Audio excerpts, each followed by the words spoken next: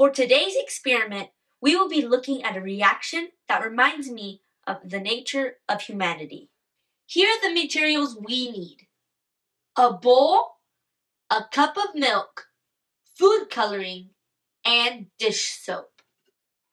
First, I will pour the milk and place drops of food coloring within the milk until they are touching in the center.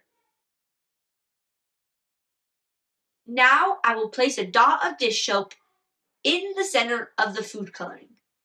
We can see that the white milk shines through again. We can also see that the coloring keeps trying to come up and darken the milk.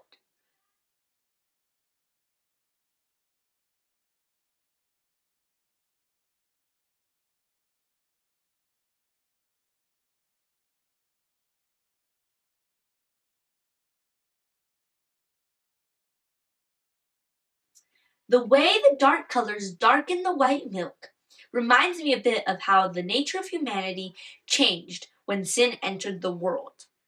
After Eve chose to obey Satan and not Jesus, the rest of humanity inherited her tendency to sin. When the soap touches the milk and the colors move away, it reminds me of how Jesus can change our character to be more like him. But when I see the dark colors trying to darken the milk, it makes me think of how we will continue to struggle with our sinful ways our whole lives.